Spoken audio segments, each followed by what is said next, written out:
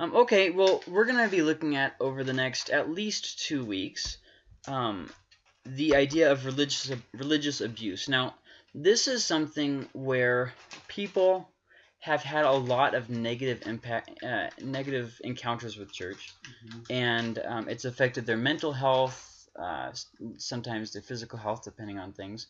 And it's just gotten to be probably the number one reason why my generation has gotten out of going to church. So I thought it's going to be very important to look at this. The first thing I'm going to show you is a series of PowerPoint slides made by your favorite heretics, which are going to list a series of things that kind of summarize the issues that my generation has been having with the church and why they are leaving the church in such high numbers. I'm not necessarily agreeing with everything that's going on here, but I'm not setting out to disagree with it either. I'm just trying to comment it and kind of work through the things and understand that we aren't necessarily going to have like one answer. You know what I mean? It's going to be something to make you think, to make us, just kind of process information. We aren't even going to get through all of the PowerPoint tonight. We'll finish it next week, and then we're going to look at some other aspects of religious abuse and what it means for us and how to move forward from here. So look forward to that. Okay. Now, some of the things that are said could be understood in multiple ways. And so I will try and look at it from different ways because depending on how you understand what they're saying, it's not necessarily wrong. And some things that they mention are only wrong if it's done with the wrong attitude. So, okay, let me stop procrastinating and get going. Mental health abuse, the first thing that's mentioned. Told you need to be delivered from your addiction or mental illness. Instructed to pray, fast, read scripture when you need professional help. Dismiss your emotions because, hey, God is in control. Saying therapy is not of God because it means you think God's not capable to heal you. Ooh, shooey, man. There's a lot of things that we could talk about with this. I do have to say, though, before we get going into the ideas, that there's a lot of people who haven't encountered what the Holy Spirit can do. And so they don't think that there is such a thing as healing and changing and that kind of stuff. And so they just kind of give up on it. But for those of us who actually have encountered the Holy Spirit doing something, it very much so can change stuff. And that's something to keep in our minds. I could tell you a lot of stories of God miraculously moving in a situation where there was no hope. I could tell you about druggies that were completely set free and just overdosed and then brought to complete full consciousness with no sign of the drug even in their system. Things that don't just happen. Um, And there's a lot of people who, because they have lived with it for so long, they don't think it's possible to ever not live with it. I have anxiety. I've had anxiety my whole life. I'll never not have anxiety. I'm afraid of this. I've always been afraid of this. I'll never not be afraid of this. Kind of stuff like that. However, there are some things where you just need to learn to make better decisions. It's not that you need to be delivered from it. You just have to learn how to make better decisions. A good example of this would be learning how to close your mouth. There are some Christians, for instance, who think that they can just keep their mouth open all the time. They don't need to be delivered from a spirit of this or a spirit of that. They need to learn how to close their mouth. I mean, it's a very simple concept that they just haven't mastered. It's everybody else's reason why I'm shooting off my mouth and saying stupid things. It's if they wouldn't have done this, if they, it's like, okay, all right.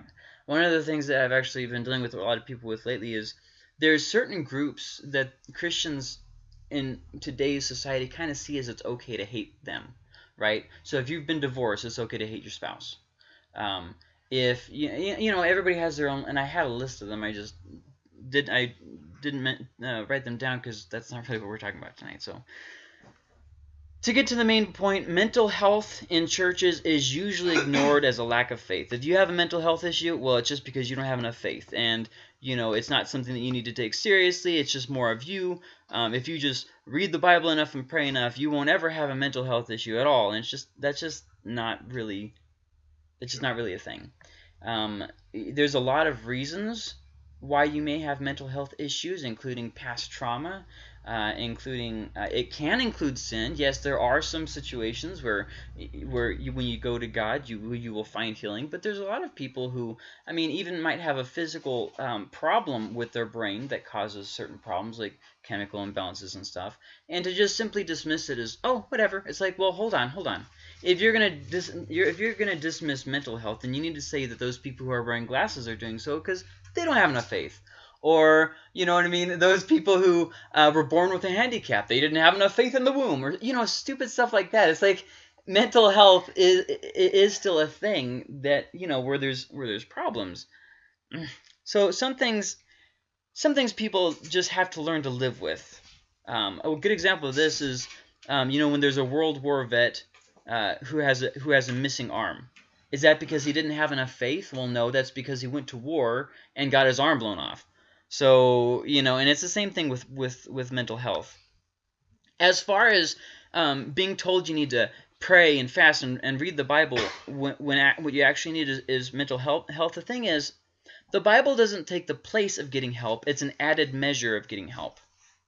See, we make there be a contrast where there isn't one. Either you have to read the Bible and have faith, or you have to get professional help. That's not true. It's not an either or. You don't have to pick between the two.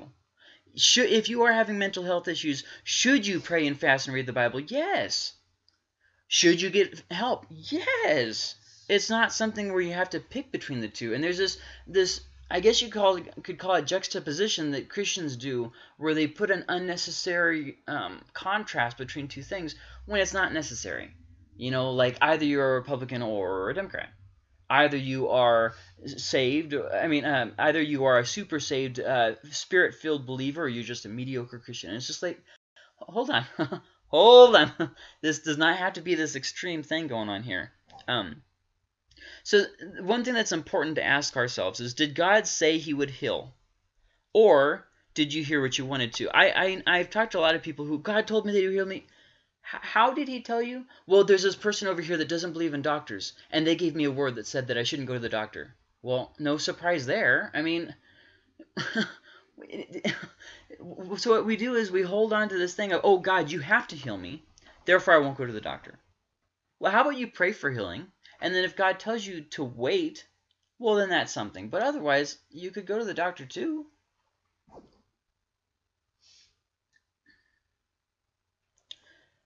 So as far as the first one, told you need to be delivered from your addiction or mental illness. Well, there are some things that you can be delivered from, but there's a lot of other things where it's something you're going to have to live with. Instructed to pray, fast, read scripture when you need professional help. This is an unnatural division. Good spiritual health helps in other areas. If you are having, like for instance, mental health issues, physical health issues, having good spiritual help health is going to help with that. You know, being close to God, that kind of stuff. It's going to help you get through those dark times of physical health or mental health. But being spiritually healthy doesn't mean you have no physical or mental issues. I'm going to say that again. Being spiritually healthy doesn't mean that you don't have any physical or mental issues. I'm going to say it one more time just so you guys really get it in your heads. Being spiritually healthy does not mean that you do not have mental or physical illnesses. It does not mean that. There's this idea that Christians have had, especially the last generation. It's wrong. It's just wrong. You can be spiritually healthy and have mental issues. You can be spiritually healthy and have physical issues. This is not this. But I will say this. I've seen some people who have physical issues that are because of something that they don't want to give up. I'll give you an example. They go through trauma as a child. They compensate by overeating. So then they become kind of greedy and hoarders with stuff and easily jealous, and they have all these attitude problems that develop. And then they get overweight, where they are drastically obese and in need of some serious doctor's help. When if they would have dealt with the trauma, that would have helped with the overeating thing, and if they also would have dealt with their attitudes and their sin life, it would have helped with, once again, see what I mean? So dismissing your emotions because God is in control. You don't know how, and I'm going to talk about this more probably next week or the week after, about how many times the church has hurt people who are going through serious problems with their emotions and with their mental health and those kinds of things, and just completely discredited, not helped at all. The church I was in before this, I started missing services. I was there for everything, right? But then I started missing services because I started having real bad anxiety and depression.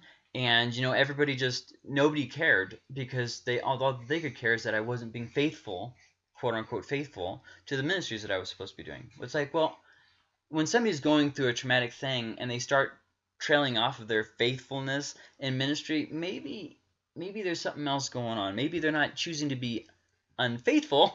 Maybe they're going through something. So emotions and feelings cannot be your main focus and the deciding factor of your choices or your faith, but you do have to control your emotions, okay? This is something where you can't just let yourself do whatever you feel and just let your emotions and your thoughts run wild. You'll get yourself in trouble. You got to reel yourself back in and deal with them. That's totally true. God is in control, and you do need to trust him. However, you can't just ignore a struggle with depression or whatever because, hey, God, any more than you can ignore a bullet wound. If you got shot, would you say, hey, God is in control? You'd probably go to the doctor, yes? I mean, I don't know about you. That's what I would do.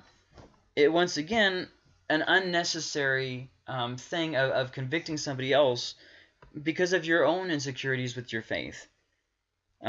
Spiritual truths don't have to be dominant over physical truths in your life. Like, you don't have to decide all your what to do with your physical health based on your spiritual truths, right? Like, so spiritually, I have to trust God.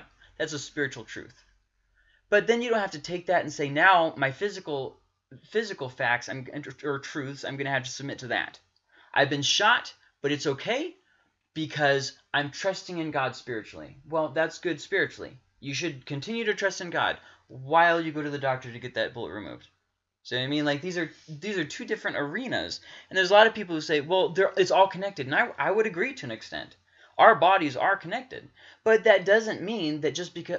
I'll give you another good example. Let's say spiritually you are dead. You are a bitter Christian. You are just a terrible person to be around spiritually. Physically, you're in the peak shape, right? I mean, you're a bodybuilder. You're just in great shape. You get exactly the right amount of carbs. You're sleeping great, and all this. But spiritually, you're a mess. Well, I'm working out physically. Doesn't that mean that I'm working out spiritually? Well, no, it doesn't. Spiritual truths don't have to be dominant over physical truths, and some things have multiple potential causes. For instance, if you read the Gospels, it'll say something about, like, for instance, somebody having seizures that are caused by a demon. Does that mean that all seizures are caused by demons? No, it does not. But it does mean that that person who was having seizures, it was caused by a demon, and so God healed him and cast out the demon where he wasn't having seizures, and then he also was not demon-possessed anymore. So, once again, feelings don't have to reign in your life. I may feel like giving up, but at the end of the day, that's a choice to give up. Suicide, for instance, the people who struggle with suicidal thoughts and those kinds of things, suicide doesn't make you do something. It makes you either feel something or not feel something at all. It fills you with gloom, with darkness, those kinds of things, and it might compel you to kill yourself, but at the end of the day, you still have the choice of whether to actually kill yourself or not.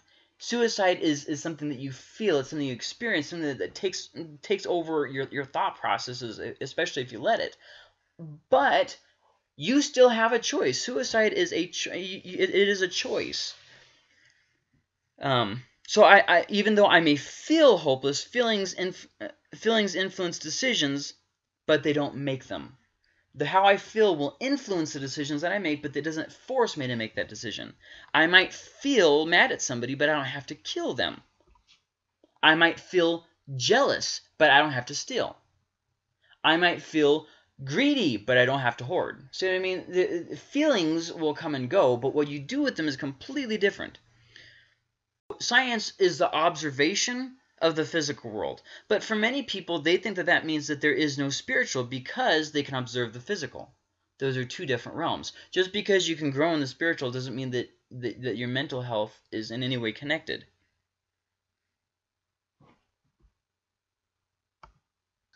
that you have to trust God through it and stuff. And it's like, yeah, you should trust God, but that doesn't mean that you don't need help.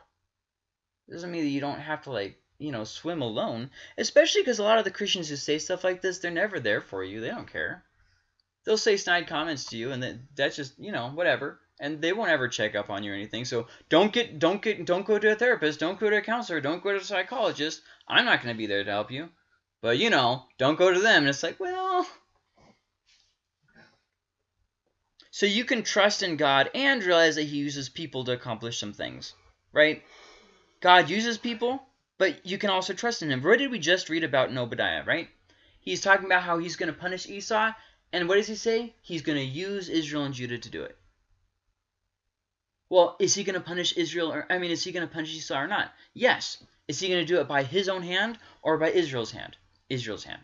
And what is the very last thing in the verse that we looked at last week? It says about how he's talking about how the people who save Israel are going to go up to Mount Zion and rule Mount Edom, and it'll be God's kingdom.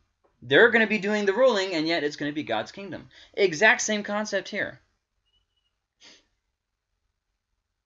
So you can trust in God and realize that he uses people to accomplish some things. You don't have to stand in faith for a healing God never said that he'd give. There is nothing wrong with getting help. For instance, what if Chuck stopped going to dialysis?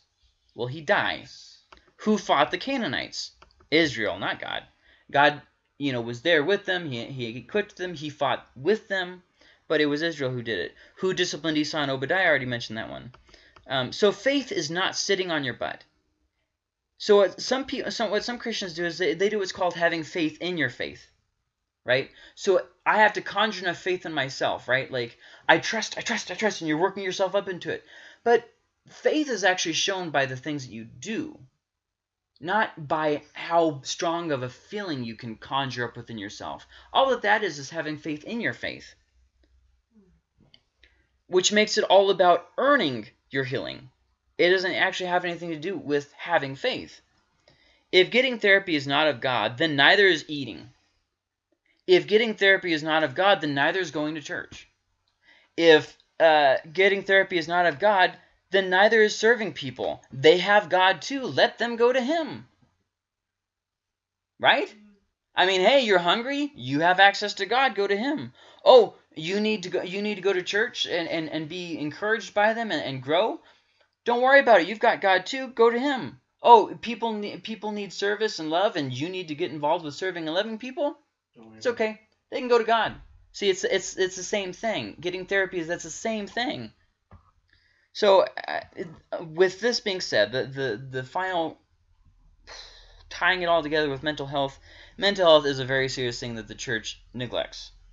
And part of it is that pastors aren't really equipped all that well.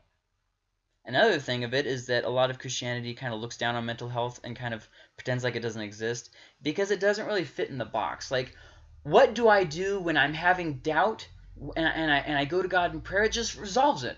What do I do when I'm having recurring anxiety and depression and the Bible verses aren't working? See what I mean? It doesn't fit in my little box. I can't fix it. I can't be in control of the situation. Christians don't like not being in control. Christians are total control freaks. Like, what were you going to say? Well, I was going to say, a lot of the times the church tends to treat Bible verses like there's some kind of magic potion that's supposed to, like... Well, almost like a magic spell. Yeah. Like, do not worry about tomorrow. And all you worry is your God. Oh, there you go. I'm not worried about it. It's like, well... And studying the Bible does help, but just because you can quote a verse doesn't mean that the problem just goes away. Like, Chuck has dialysis, so let me quote a verse to him, and then he won't have any problems anymore. It's like, well, what? That's not really how this works. The Bible is not a book of spells. I'm so glad that you said that.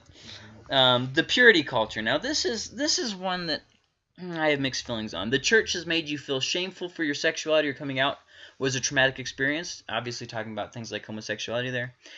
Felt you need to dress a certain way to not cause a brother to stumble or need to honor God with your body. Ooh, boy, that's a big hot topic currently. Pressure to get married so you don't burn with lust. The last one I don't think is as big of a hot topic as the first two, but goodness sakes. Okay, so before we even look at this, some context here. The Bible makes it clear that homosexuality is a sin. So there's that, as far as the first one. So we're still going to look at it. I just want to lay my cards out on the table. And then as far as the second one, there's a lot of people who think when it comes to, there's this kind of whole rape culture, anti-rape culture thing that's going on right now. And it talks a lot about whose fault it is when a woman gets raped. The guys or the girls. Traditionally, Christians have said it's always the woman's fault for tempting the guy, which is not true. And then on the other flip side, the world has traditionally said it's always the man's fault for not controlling himself, which is also not true. Well, it's not that it's not true. It's not the whole truth. Here's the thing. If a guy rapes a girl, whose fault is it? The guy's. You raped somebody. It doesn't matter what the woman did. You did the raping. It's always the guy's fault. Yes. But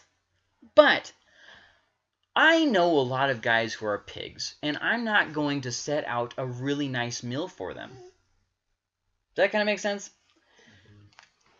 This is actually a thing I didn't realize before, is that women also have a problem looking at guys. I don't understand how a woman can find a guy attractive. So I assumed, since I do not find men attractive, and I don't see how somebody could find a man attractive, that therefore that meant that women didn't either. Therefore, I didn't have to worry about tempting a sister in Christ. I was wrong. I was wrong. That's not really how it works. So, okay, let's look at some stuff. Okay, first off, how we feel is not up to us. Some people are born where they're just aroused by certain things that they can't control. That's just a fact of life. Some things are going to turn us on sexually that we just don't really have that much control of. I understand that. Okay, but the thing is that just because you have an urge doesn't mean you have to act on the urge. We would agree with this, for instance, with murder. I might feel like killing somebody. That doesn't mean that I should kill somebody. But then when it comes to sexuality, all of a sudden people lose their minds, you know. Oh, no, if you are attracted to the same sex, you should act on it. Well, okay, why? Because love is love. Okay, so you're saying that having sex with children is okay, or with animals? Well, no. It's like, well, yeah, that's exactly what you just said. So, you know, this is one of those things where this slide really comes down to an issue of morality. And I think the main issue here is how we talk to people about it. For instance, is homosexuality a sin? Yes. Should we accept homosexuals into the church? Yes. Yes. Should we make them feel stupid and less? No. No. I mean, this is simple logic. But the tactic in the last generation of the church has been, you ridicule it. Homosexuality is a worse sin than any other sin that you can possibly commit. So I'm going to go around stirring up gossip and causing huge problems and rebelling against the pastor. And it's fine because I'm not gay. What? Again, with this self-righteous thing. People are born feeling like they didn't fit in their own skin. Sometimes they're born attracted to getting hurt, you know, with the whole S&M kind of thing. Sometimes, now, this is actually an issue for debate. A lot of times the person isn't really born like that. It's something that develops from early trauma. For instance, if there's a traumatic experience with the father, it's more likely that the son will turn gay. That is a thing. That is really a thing. Like, a lot of people don't like talking about that, but most homosexuals I've talked to, in fact, all homosexuals I've ever known in my entire life, which is at least one person. No, I'm just kidding. Just joking. Just joking. Have had issues with their father. I don't think that's coincidence. Another thing is people who are attracted to getting hurt typically have some very messed up abuse history in their childhood life and development. You know, things like that. So it's kind of questionable as to whether somebody is born that way or somebody experiences trauma and it turns into that. I don't know. I know that we are all born into sin, so regardless of whether we are born with an urge or not, It doesn't really make that big of a difference. Some people are attracted to the same sex. Some people are attracted to animals, to children, etc. That doesn't mean that those things are moral to do just because you feel like doing them. The church has traditionally not been supportive of people struggling with sexuality and sexual sins. I mean, for instance, take people who are quote-unquote non-binary. This is something where these people, everyone that I've dealt with, has been severely traumatized, and they really could do well in finding hope in Christ, and yet the church is too focused on trying to get them to have a correct understanding of their sexuality. Now, is it important to have a correct understanding of your sex? Yes. Yes. But maybe pick your battles in showing them the love of Christ. See what I mean? And this is what I'm saying. Did God ever save somebody who'd been castrated? Yes. What if, when they had been castrated, they wondered what that made them? Does that make me less of a man? And they start questioning their sexuality. Does that mean that God couldn't save them? Well, no, I'm pretty sure that the requirement for salvation was belief in Jesus Christ, not in having complete understanding and awareness of your sexuality. See what I mean? And so the lesser issue was made into the primary issue, and that's just not great. But they have also failed to discuss sex. Sex has been a big no word in the church, or a big mistake there. You know, we want the kids that grow up in church to have a good understanding of sex and that kind of stuff, but then we don't want to talk about it. It's like, well, how do you hope to accomplish that goal? The church has failed to give them a sense of identity, what makes them have value, that kind of stuff, or anything like that. Opting instead, hey, let's memorize the books of the Bible. Not that it's not important to know what's in the Bible, but maybe there's more important things than just knowing a bunch of facts about the Bible. Like, for instance, how many ex-Christians and people who used to go to church do I hear say something along the lines of this? Does the Bible say anything against smoking marijuana? It's like, yeah. You can't look up every single modern problem and look it up to see if it's mentioned in the Bible. It's the idea of the Bible. It's like looking up our computers for the devil or something. Yeah, right, and it's like, well, computers didn't exist, so it's not going to say anything about computers. You have to. Sometimes the Bible talks about an idea without mentioning certain things, and in that way, it transcends time. And no matter what humanity goes through, the Bible will have things to say about it. Anyways, the actions that we make are our own, and we are accountable for them. God told us that there is a standard. Thankfully, our identity as people, as Christians, comes from God, not how we feel or what we are attracted to. Thank God. I will say this, though, if you struggle with homosexuality or those kinds of things, or maybe you don't have your sexuality figured out, strongly discourage you from getting into a relationship. It's not going to quote-unquote fix you. I would also strongly discourage you from going to God in prayer and saying, God, why did you make me like this? Please change me and stuff, because he probably won't, and you'll just end up getting frustrated. So better just rip that Band-Aid off quick and deal with other things. Maybe even choosing not to deal with it yet and just focus on seeking after God and being okay with the fact that you're not going to have all the answers.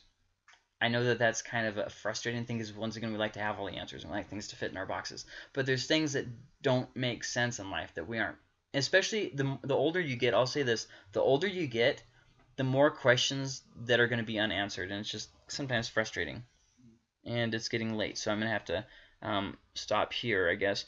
So either you submit to God's standard, or you reject it for your own. But if you reject it for your own, you have no right to impress your standards on another.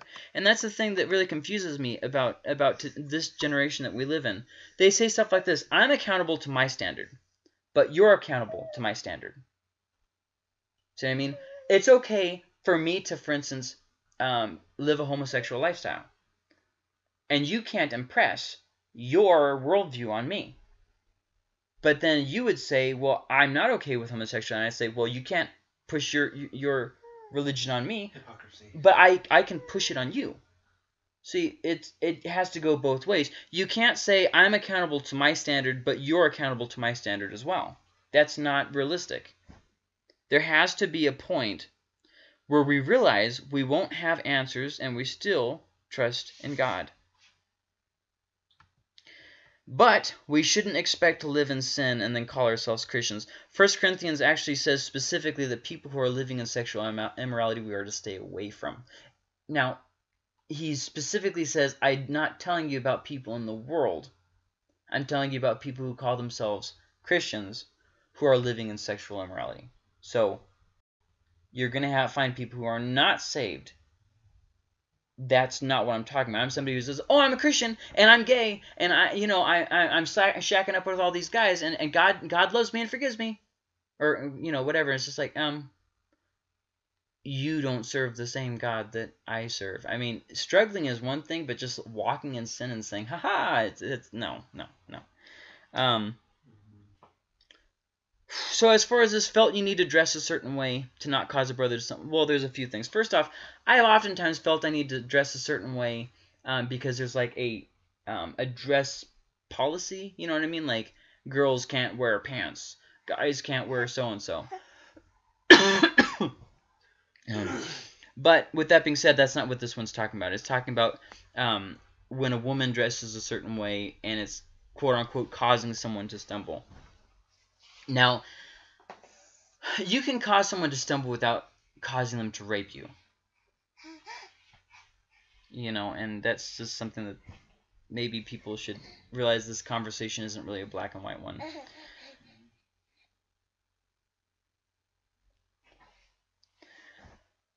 So the first thing, we should definitely watch out for one another. Hold on. No.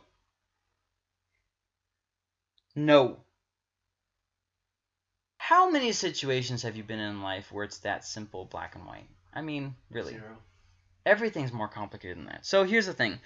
We should watch out for one another. As brothers and sisters in Christ, we're supposed to be watching out for each other.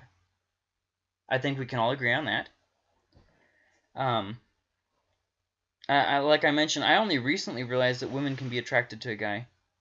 And a guy needs to watch what he does around women too. I only recently realized this. I thought, you don't have to watch out. I mean, come on, guys are gross. But no. Upon further examination, women are, in fact, aroused by men. Much to my confusion and perplexity. Goodness sakes. But the Bible also says that if our eye causes us to stumble, to gouge them out. So, should a woman not dress in such a way that tempts you? Well, in the church, maybe, we should watch out for each other. But keep in mind that it's on you. Jesus said, hey, if your eye causes you to stumble, gouge it out. So maybe it would be best not to put it all on the woman. Like, you're causing me to stumble. Yeah, and you're the one who stumbled. So maybe it's a two-person problem and not a one-person problem. Maybe that would be a healthier way of looking at this. You are accountable to one another as a family in the church. But it's not your fault if someone is going to get offended about everything. There's going to be some people in the church where no matter what you do, it's not going to be good enough. And I'm definitely not talking about that. But as a family, we are accountable to each other in the church. Jesus did say, woe to the person through whom temptation comes. He said, temptation is going to come, but woe to the person that it comes through. So with that being said, and we can take both those statements and say, obviously Jesus was saying that there is both people's problems. Men and women. Don't dress in such a way that's it's gonna cause temptation to other people. If you are an attractive person, be aware that you're an attractive person too. You know what I mean? Like, not that I'm saying that you have to be like snotty about it, but I'm saying that there are some people who they're attractive. It's obvious that they're attractive, and it's obvious that there's a lot of people who are attracted to them. You could maybe, for instance, not have to look like immaculate perfection every single day. You don't have to dress things that show off your boobies or your muscles or whatever. You don't have to do this. You could find a way to kind of maybe tone it down a little bit so that you don't have to be the center of attention, and maybe Jesus could be the center of attention. Maybe. Now, some of us are ugly, and we don't really have to worry about it, but you'd be surprised.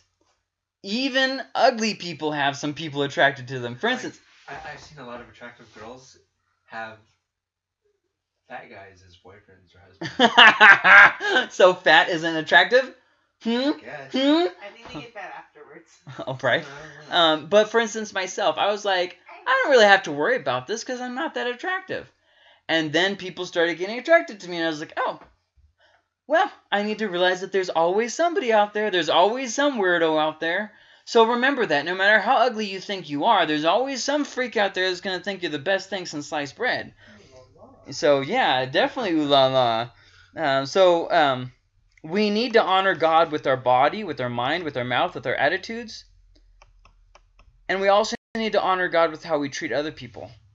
There is a middle ground in this discussion. You don't have to dress like a nun. Just think about dressing decent. I wouldn't walk around with a dildo, right? I wouldn't do that. I would think that would be inappropriate, right? So maybe as Christians we can come to a place of saying dressing like this is inappropriate. It's not that I don't have the right to or the freedom to. It's that I'm going to give up my freedom for the sake of my brothers and sisters in Christ.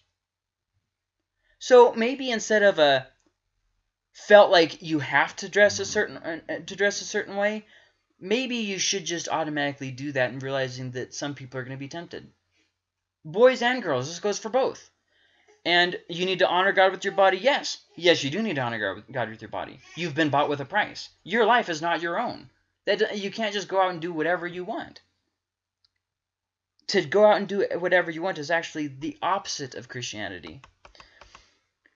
So, pressure to get married so you don't burn with lust. Boy, this is one that's not as brought up as the other two, but it definitely is still a thing. First off, not everyone should marry. The Bible actually talks about this. And furthermore, not everyone is capable of marriage. I actually see a lot of people whining and complaining about, how they want to find this person to get married to, but they just like the idea of marriage, not actually being married. Being married is where you have to change for somebody else. You have conflicts with someone else that you're around all the time and you can never get a break from. You have to make these decisions together. You can't just go and spend your money how you want. There's all these different added complexities, and I'm not saying that marriage is a mistake. I'm not saying that marriage is a mistake. I'm just saying it's not for everybody. And there's a lot of people who like the idea of it. I see a lot of women who've been divorced 1, 2, 3 times, and they're still trying to get remarried again. And what they don't realize is, no, you're not getting it. You go with you. You didn't actually like the idea of marriage. Well, they treated me like this, and yeah, that's what happens in marriage. Your spouse mistreats you. You forgive.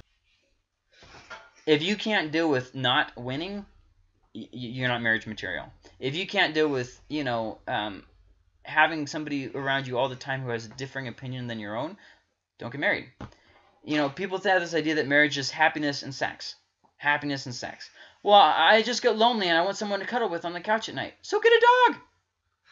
I want a guy who makes me laugh. So watch a TV program. Like, you don't have to get married for those things. Marriage is more than just you. It's more than just making yourself happy. So marriage isn't really for everyone, and some people are just not capable of marriage. They're just not capable of it. Marrying won't take away temptation. It's not like once you get married, you won't. Oh, I don't need porn anymore. Or oh, I'm not tempted to look at other women anymore. No. Even if you're married, even if your wife was to put out for you every single time you were even slightly aroused, you would still be aroused by other women. You will not cease to be a man just because you're married. That's stupid. You will notice other women. You will see other women. Now, what you do with that noticing is up to you, but it's a natural human process to be attracted. That's why the species repopulates. Imagine how hard it would be to have sex if you did not find anybody attractive. Like, there was no such thing as arousal. How difficult would that be? I mean, really. Anyways, so you still have to learn to control your thoughts, regardless of whether you get married or not. Yes, we are expected to control our thoughts, to live moral lives. That is offensive to the world. But that is the way of morality. Having morals is something that is oftentimes offensive, because it means I don't get to do what I want. I have to do what's right. There's no reason why two people madly in love with each other shouldn't pursue each other. And that's all that Paul's talking about. If there's two Christians, they just can't help it. They're head over heels for each other. They both want to marry. Hey, it's better to get married than to burn with lust for each other. You aren't, and he even talks about this. You aren't sinning in getting married. However, I would encourage you, if you're single, stay single. If you're married, stay married. You know, stay as you were when you were saved. Don't try and look out there for happiness. And he goes through this whole long argument in the chapter. And so is it get married to so you don't burn with lust? No. He's not talking about the way of marriage is how you get over masturbation. That's not what he's talking about at all. He's talking about two people who desire each other, and he even talks about this if you're engaged to the person.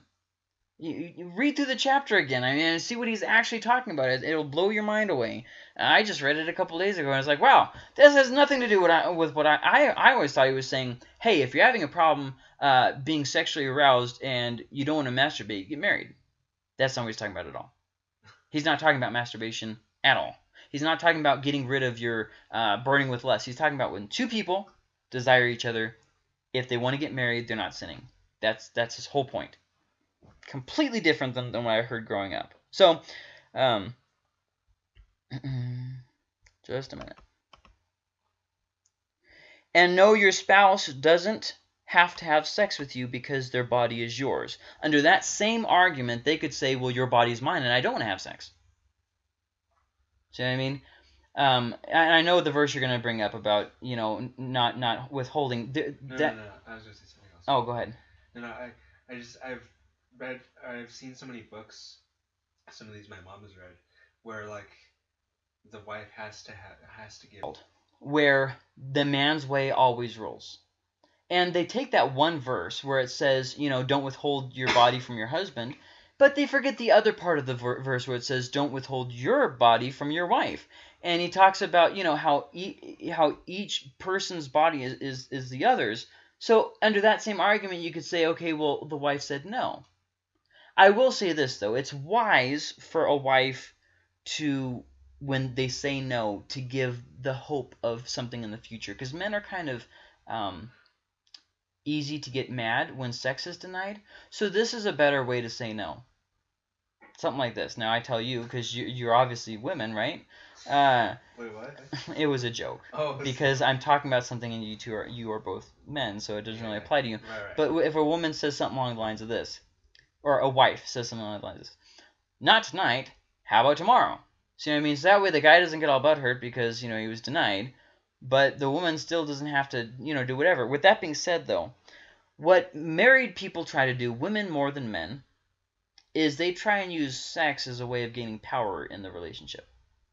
So if the woman, you know, feels like she's been hurt, or she doesn't get her way, or whatever, she'll hold sex over the guy's head. You know, like, oh, well, I'm not going to have sex with you. And it's like, well, that's not really, and that's what Paul was talking about when he says not to, you know, withhold from your spouse.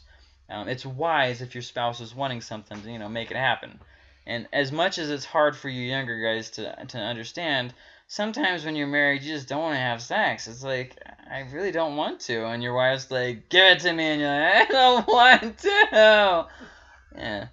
It's hard for you guys to imagine now, but when you've been married a couple years, it'll happen to you too. I can imagine. Yeah, you can, you sick freak. Just kidding. Okay. But, however, there shouldn't be repeated denials. You know, no, we're not going to have sex. No, we're not going to have sex. Because the thing is it will build a wall between you and your spouse, and it will cause further temptations for them. So with that being said, it is a better idea to have sex often with your spouse and to not let yourselves go into an area of not having sex. I tell you this because I imagine you guys will one day be married, and it's just a good practice to get into that. I know most people who have problems in their marriage, they just stopped having sex. I know it sounds overly simplistic, but it happens a lot. I know one woman, she was having all kinds of temptations, and I told her, I said, are you having sex with your husband? She said, no. I said, well, why not? Well, he this and this, and I said, so get over it and have sex. She did. The problem went away. I'm telling you, married people who aren't having sex, they get very snooty with each other. It's not good. It's all that build up. Yeah, seriously though, like they just get all mad at each other. South Park even has an episode about this where the wife's not having sex with the guy, Randy, I think is his name, And so he starts this whole baking thing and everything. And then they have sex, and he's like, "Yeah, forget the whole cooking thing. I don't need it anymore." And that's kind of how it works. So pressure to get married so you don't burn with lust. Here's the thing. Really, you should weigh it a lot before you get married, because it's definitely not for everybody. So we did not even kind of make it as far as I wanted to get, but we can't go any further. So we're going to stop on this fear-driven theology. That's what we'll pick up next week. And so we're going to be on this a lot longer than I thought we were. Any questions about what we talked about tonight? I just want to say something about Say something. the same-sex thing. A lot of times, sometimes for people who struggle with same-sex desires, I've heard testimonies where different people where God will take the desire away completely for same-sex, and for others, like He'll let them still have those desires, but they can, live their life according to, what God wants. Right, and there's another thing. I'm really glad you brought that up. So there's two things that I want to build off what you just said. The first thing is, just because, like, if you're having, like, same-sex desires or something like that, probably the best course of action is just not get married and to stay single. Because if you get married with an opposite-sex person that you're not attracted to, it's just going to cause you problems. You're not going to be happy. And if you act on it, you're going to be living in sin. Just like if you're attracted to children or horses. It's not like you can just act on it. And I know that sounds unfair in today's society, but it really is the best course of action. Then the second thing is you said about how God sometimes will take away that. And I've even had some things. Now this is going to sound freaking weird to you guys. I accept that. There was a person who was involved in a cult. And there was a lot of demonic things going on, and they actually were gay. And when they got out of the cult, they had a demon cast out of them. I'm not joking, okay? And they were no longer attracted to the same sex. Crazy freaking stuff. Crazy freaking stuff. I wouldn't have believed it if the person wasn't, it happened to them. Maybe Crazy. And I'm not saying homosexuality is always demon possession, okay? People are gonna be like, get the demon. That's exactly what I'm saying. Homosexuality is not demon possession. Two completely different things. No, But it was weird as freaking cuss. And it's just like drugs, Sometimes God will just take it all away, and then other times you have to struggle with it. Yeah. It's so weird because, I feel like the world kind of mocks the idea of pray the gay away. But I think in some circumstances, maybe that's true in a sense, Well, now see, that's one of the things I really was trying to emphasize is you shouldn't say, I'm like this, therefore I can just pray and God will deliver me from it and He'll change me. In most of the situations, God won't change you. Right. In most of the situations, the struggles that you struggle with are going to be your struggles. Like, for instance, and the thing is, just because we don't want to have a certain struggle doesn't mean we're not going to. Like, I get suicidal, and then I get over it, and I feel fine. I think, I don't understand why I was ever suicidal. And then I get suicidal again. I think, how did this happen again? And it's just one of those things where, well, that's my struggle, and I can pray as much as I want. God's not going to take away that struggle. In another couple of years, eventually, I'll come back again, and I'll have to deal with it again. It's an emotional roller coaster. I think it just depends on the person and what God wants to do in that person's It life. depends on the person. That is a very good thing like, to say. When I was in my internship program, I was really attracted to this guy, and he was going to our church, and one of the rules was you couldn't date. And so I was like, God, please take this desire away from me, and I didn't have that desire towards him anymore. I think it really depends on the person and the situation and what God wants to do in their life. And what was this guy's name? No, I'm just kidding. I'm joking. I'm joking. But that actually is a really good example. Another one is, my dad, he got saved, and that's the end of the whole drug addiction thing. I know other people who got saved, and they wrestled with it for years. I know one guy who was, I believe he was a Christian. I mean, maybe he wasn't. I was just mistaken, but I think he was a Christian, and he was an alcoholic, and he actually died of an overdose. Yeah, I think that makes it the people that God that takes it away I think it makes it harder on the people that God doesn't take away. Yeah, because they think that He always does. They think He always does, and it can happen to anybody. I tell you something that's I found personally frustrating. There's been some people who have had depression, anxiety, and those kinds of things because they were living in a certain sin.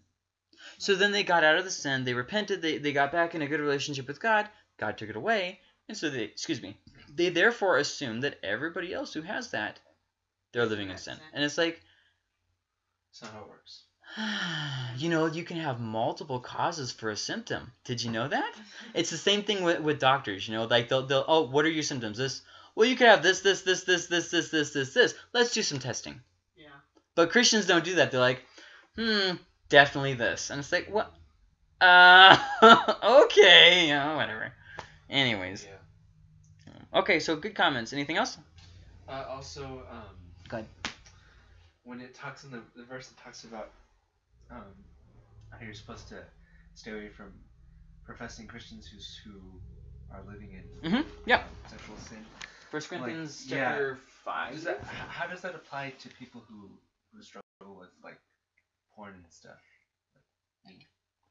That's not what he's talking about at all. Because I mean, technically, if you're struggling with a sin, you're still walking in it. No, that's completely wrong. Really? Yeah, that's completely wrong. You couldn't be more wrong.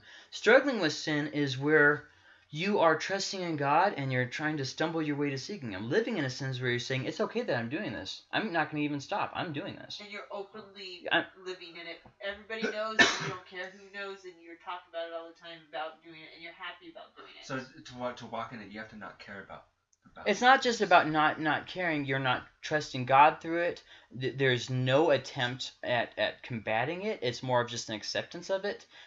There's also a hardness of your heart that comes along with it, where it's like you turn bitter towards other people and you stop loving people. And you might think, how does this have anything to do with that? You'd be effing surprised. There's these people. A great example. Some people that were actually... well, I can't get into details at this point, but they were going around stirring up problems with pastors in the area, trying to take over churches and trying to cause church splits. That would be living in sin. Then there's some people who accidentally cause a church split. I'll tell you, maybe they... here's a good example. A new pastor comes to a church. He doesn't know much of the church's history, but he's trying to help them to grow closer to God. He's trying to teach things that will help them. And some of the members of the church get upset at the things he's teaching. Not that they're wrong, they just don't like it. So they leave the church. See the two differences? One, somebody is trying to destroy the church. The other person, somebody's trying to help the church, and some people just don't want to be helped. I see. So, like, for instance, one Christian is gossiping and they just have a bad attitude, and I'm not going to change. They're the one who's wrong. Versus... I said something stupid again. See the difference? Yeah. One, I'm like, I'm just going to talk bad about you. And you know what? Suck it up, buttercup, snowflake. And then the other person is like, you know, you're gonna offend some people. You know what I mean? And it's not that you're trying. It's just that some people are just going to be offended. Does that kind of make sense? And so when Paul's talking, if you read 1 Corinthians this week, and you'll see what he's talking about is people who call themselves Christians, but they're living boldly in the sins, and they don't even think that they should change. And the context of him saying that is there's a guy who's having sex with his father's wife. And he says this, you're tolerating this, and you're so happy. Look at us. We have somebody who's in the church who's doing this gross sin. He says, not even the world accepts this, and you're accepting it. You should be ashamed of yourselves. And then he says, as I wrote to you before, I'm explaining this now. I wasn't saying to stop hanging around with people in the world. I'm saying people in the church who are doing this. The context of him saying that is in this guy sleeping with his father's wife and being proud of it. That's the context. So, you know, when you take one verse out, it seems like, oh, if I'm struggling with anything, people shouldn't hang around with me. Well, that's stupid because everybody struggles with something. See what I mean? Yeah. Paul struggled with stuff. So what are you saying that they shouldn't have hung out with Paul, who was an apostle, who was teaching them the ways of Christ? I mean, come on. No, Isaiah, no. No, everybody's going to struggle with a sin. That's totally not what he's saying at all. At all. Cool. Don't guilt trip yourself about that at all. Just no. All right. Thanks for clarifying. Yeah, that's something that a lot of people tried to teach their poor theology to me, and then I started researching myself, and I was like, nope, that's not right. I know what the Bible says, and so I get a little heated still about this, because I still remember, these super Christians who are so Christian that everybody else can't measure up to them, and then, goodness sakes. Yeah. Goodness sakes. I grew up in churches like that. Yeah. So. I was reading this book Sort of like by Dobson, Dr. Dobson from Focus on the Family. Anyways, I can't remember what his first name is. Not important. And he was talking about the way that when he was a little boy, his father and him were driving in a car, and he said, "Now, son, when you get a little bit older, you're gonna feel things, and that's normal. And you're gonna maybe even want to kind of explore your body, and don't feel guilty about that. That's a natural process." And so his father, in that one moment, made it where his son wouldn't go the rest of his life feeling guilty about masturbation. In that one simple action. Whereas in the churches that I grew up, everything was just connected. Masturbation is evil. And it's like, okay, where do you get that from? Well, because Jesus said not to. If you look at a woman with lust in your eyes, you're committing adultery. It's like, okay, so how does lusting equate with masturbation? Well, because you can't masturbate without lusting. Maybe for some people, but I'm gonna disagree with you on that. Men find it very easy to masturbate without even thinking about anything. Oh, goodness sakes. Anyways, it's one of those things where people will try and make you feel guilty. And the thing is this: God doesn't want you living in guilt and in shame and in regret. Okay, you're gonna struggle with stuff. That's just a fact of it. You're gonna have good days. You're gonna have bad days. You're gonna have days when you mess up and days when you don't. When you don't mess up, you shouldn't go to God and say, "Look how good I'm doing." And when you do mess up, you shouldn't say, "I promise I'll never do it again." I say that a lot when I pray. But then you always do it again, right? Yeah, it's just like. And so that's kind of my point. God doesn't hold you to that. It's like this. Lord, you're so good. I'm going to continue to trust in you, even though I keep messing up, because my salvation's on you, not on me. It's not that you're going out and saying, "Yeah, I'm going to keep looking at porn, guys. It's not that big of a sin. Jesus is just going to forgive me anyways." No. That's not what I'm saying at all. In fact, yeah, in Romans, Paul talks about that. Should we go on sinning? May it never be. and no, it's not that we should go on sinning. It's that we are going to mess up. So, anyways, okay. Anything else?